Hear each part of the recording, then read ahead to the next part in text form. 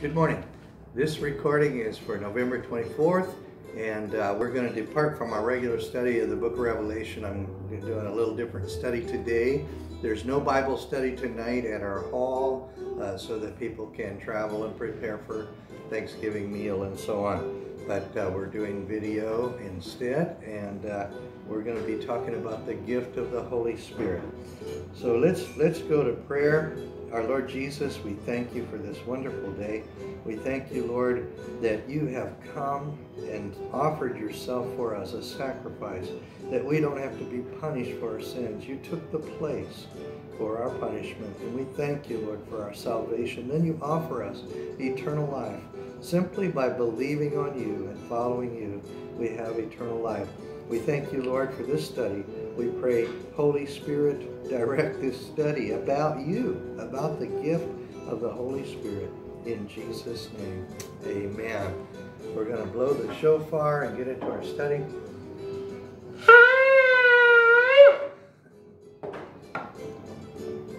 Before the Lord left, he said he's leaving to go to the Father. He's going to prepare a place for us. In John, the Gospel of John, chapter 14, in verse 1, it says, "Let not your heart be troubled. You believe in God, believe also in me. In my Father's house are many mansions. If it were not so, I would have told you. And I go to prepare a place for you. And if I go and prepare a place for you, I will come again and receive you to myself, that where I am, there you may be also. And where I go, you know, and the way you know." And Thomas said to the Lord, "We don't know where you're going, and how can we know the way?"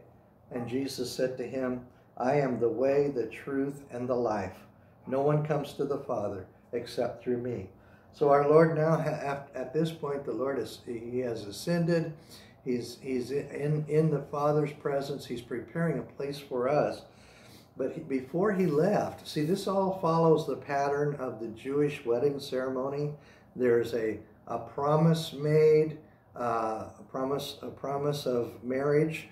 The Lord is called the bridegroom. The church is called the bride. And before the wedding, the bridegroom goes back to his father's place and prepares a place for his bride. But before he leaves, he gives a gift as a promise. It would be similar to what we do today with engagement ring. An engagement ring would be a gift of promising marriage. Well, the Lord's gift to us is the gift of the Holy Spirit. So after he left, he told his disciples that he would give them this gift, this promise of the Father. And so he goes to the Father's house. He prepares a place for us. He leaves us with that gift of the Holy Spirit. And then he said he would come back. He says, and I will come again, verse 3, and receive you to myself, that where I am, there you may be also. At the point when the Father decides it's time, he tells the bridegroom to go get his bride. The Father says, there, you have everything ready for your bride. Now go and bring your bride. It's time for the marriage, and you have a place prepared for you and your bride.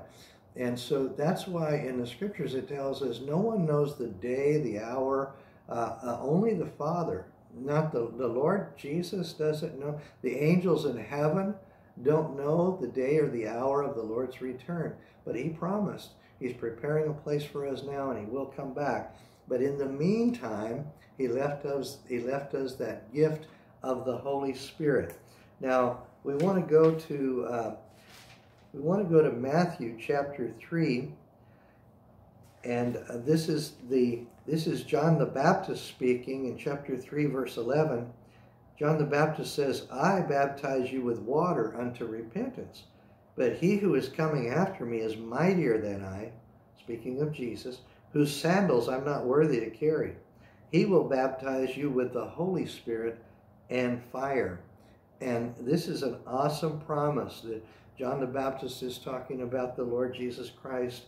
He's going to baptize us with the Holy Spirit and with fire. the person of the Holy Spirit is promised to come and live and dwell in us. In the Old Testament times, the Holy Spirit would come upon the prophets, the judges, the kings, and they would speak, or they would, like Samson, perform mighty acts and so on, and then the Holy Spirit would depart. But in these church days, since the cross of Christ, the promise of the Holy Spirit is to come and dwell in us forever and ever.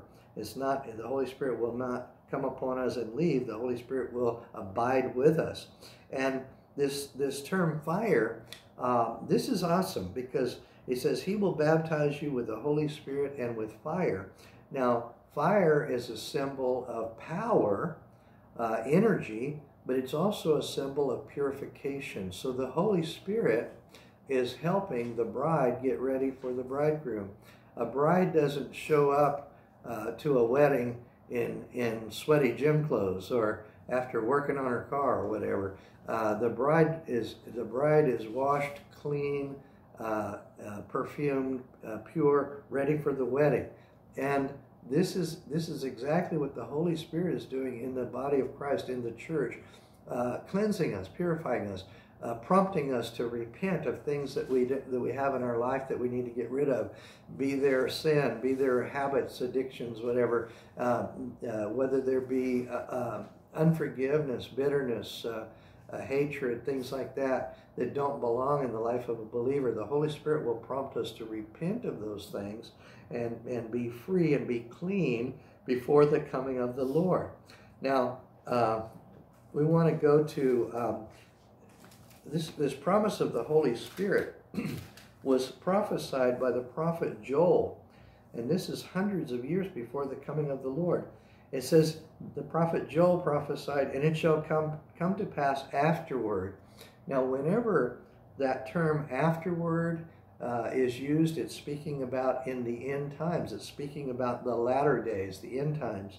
Whenever it says, and it shall come to pass afterward, this promise is for the church age. This promise is for, it hadn't yet come, but this promise is for a latter time. And it says, I will pour out my spirit on all flesh. Your sons and daughters shall prophesy. Your old men shall dream dreams. Your young men shall see visions. Also upon my men servants and maid servants, I will pour out my spirit in those days.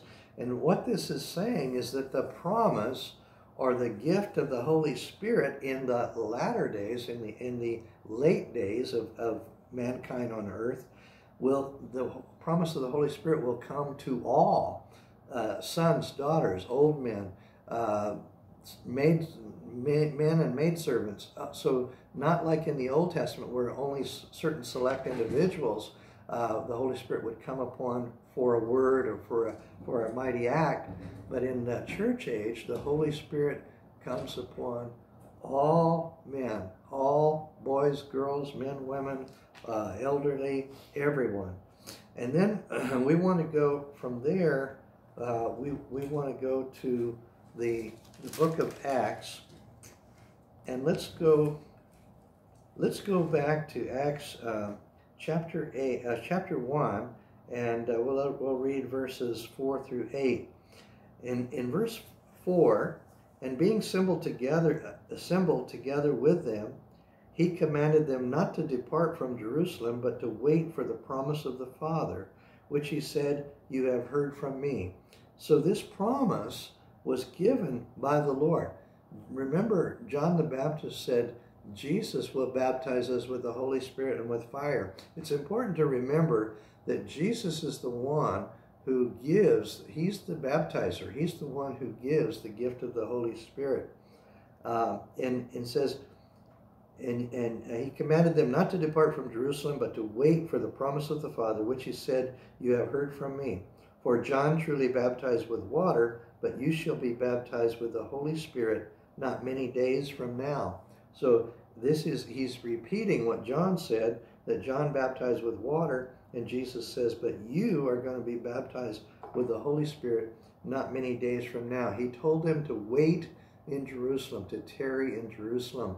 When we were on the tour in Israel, they took us up to that upper room, and it's a fairly large room. There were 120. Remember, there were 120 disciples in that room, praying, seeking the Lord, and waiting for that promise of the Father. Therefore, in verse 6, therefore, when they had come together, they asked him, saying, Lord, will you at this time restore the kingdom to Israel? And he said to them, it is not for you to know the times or the seasons which the Father has put in his own authority. So the coming of the kingdom, Jesus coming back to earth to set up his kingdom, it's all in the Father's plan. It's not for us to try to figure out exactly when it's happening and all of that. In verse 8, he says, but you shall receive power. Remember, we talked about, John said Jesus would baptize us with the Holy Spirit and with fire. One of the elements of fire is power, energy.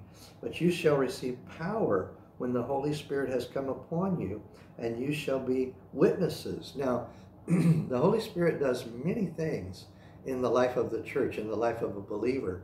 But the number one purpose of the Holy Spirit, Jesus gives right here, and you shall be witnesses to me. He says you're going to be filled with the Holy Spirit and power, and you're going to be witnesses to me. And he says, you'll be witnesses to me in Jerusalem, in your hometown, in Judea, in the surrounding area, in Samaria. Samaria is interesting. Jesus throws that in there. You're going to be witnesses to me in places that you wouldn't normally go, and wouldn't want to go. Samaria was avoided by the Jews, remember? They didn't want to go through Samaria. They always went around it. And to the end of the earth, there'll be no limit to where you will go. Let me tell you a little story about Samaria. Many times people will say, Lord, I'll do anything for you, but not this one particular thing. I really don't want to do that. We have a friend who's with the Lord now, but he had told the Lord, I'm willing to go wherever you want to send me, but Lord, don't send me to India. He didn't want to go to India, but there's poverty, there's sickness, it's not real pleasant, it's hot, and he says, Lord, don't send me to India. Well, within just a matter of weeks, he received an invitation to go minister in India. And when he got to India, not only was he blessed, but he loved it. He loved the people. He loved ministering. There were hungry hearts there, ready to receive the gospel of Christ. And he couldn't wait to go back. When he got home from India, he lived down in Pasadena. He said he couldn't wait to go back to India. He says, Jesus says, you'll be witnesses to me in Jerusalem, your hometown, Judea, your surrounding area, Samaria, a place where you wouldn't normally go, and to the end of the earth. There'll be no limit to where the Lord can send you. So this promise is to every believer, not just to certain preachers or leaders or so on, but to every believer. And how do we receive the Holy Spirit? The Holy Spirit comes by invitation. The Lord is not going to force the Holy Spirit upon you, but the Holy Spirit comes by invitation. Begin asking the Lord to give you that gift of the Holy Spirit. If you've not experienced that infilling, that anointing, to some it's a very peaceful experience. To others it's such a powerful anointing they can hardly stand. Everyone's different. Don't be religious and tell people, if you didn't get it the way I did, if you didn't receive that gift exactly the way I did, then something's wrong with you. You need to receive the gift. We don't put God in a box and say he has to do it this way every time. That's religion. The Lord is, he surprises us. He's inventive. He does things different with every individual. He knows you. He knows your personality, and he does it his way. His way is always the best way. Haven't you noticed that? When we try to do things our way, it doesn't work very well. And then let's go to Acts chapter 2. When the day of Pentecost, verse 1, when the day of Pentecost was fully come, they were all with one accord and in one place. This is important. There were 120 disciples, followers of Christ, in that upper room. And they were in there. Remember, Jesus told them to tarry, to wait in Jerusalem. Don't leave Jerusalem until you get that gift. Remember, Jesus didn't start his earthly ministry until the Holy Spirit came upon him at the baptism. When he was baptized in the Jordan, the Holy Spirit came upon him. And after he got up out of the water and left, he went and he began to pray to the Father, and he began his ministry, but he didn't begin without the power of the Holy Spirit.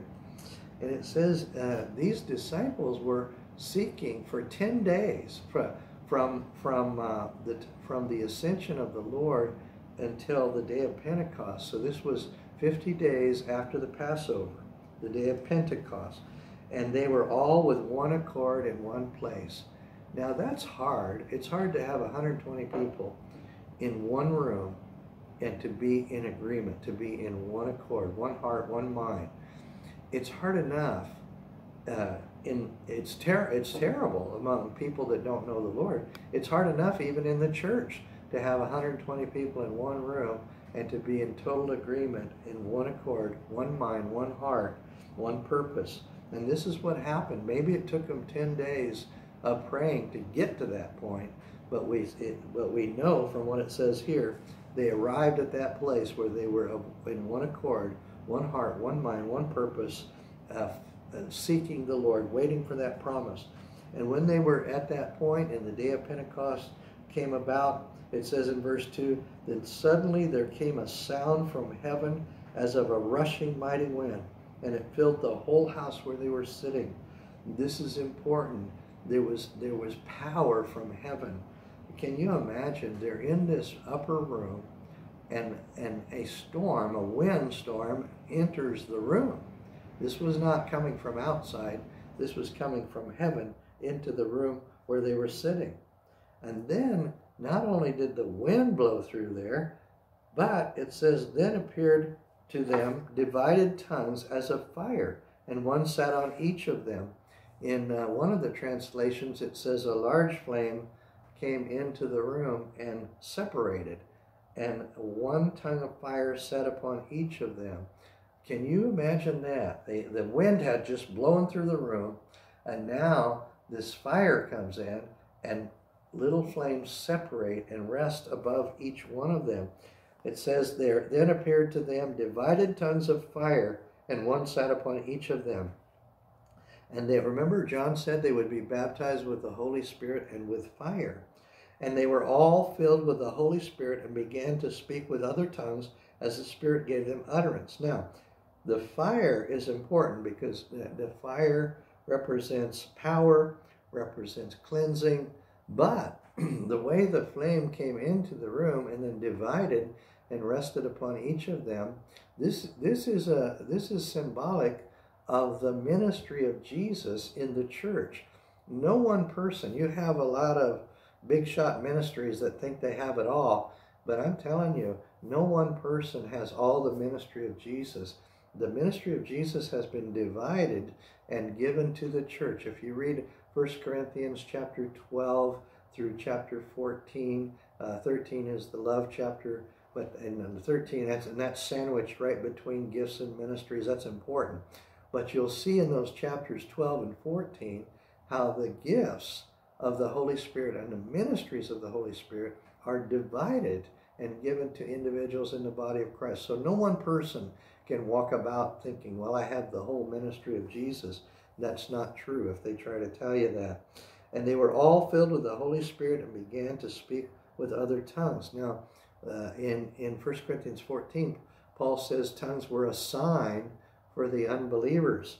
Now, this working of the Holy Spirit, this gift of tongues, in Acts chapter 2, it was a tongue spoken in a known language, but unknown to the speaker.